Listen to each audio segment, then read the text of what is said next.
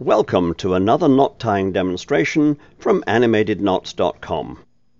This video teaches you how to tie the Double Alpine Butterfly Loop, which makes two secure loops in the middle of a piece of rope.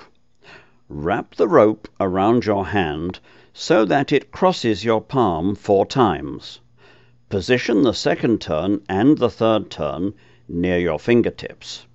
Bring turn 4 back near your thumb. Pick up the 2 turns near your fingertips, loosen them, and insert them up under the other 2 turns. Finally, slide the knot off your hand and tighten it by pulling on the loops and the ends. For more information about this knot and many others, and to learn about our mobile apps, please visit animatedknots.com.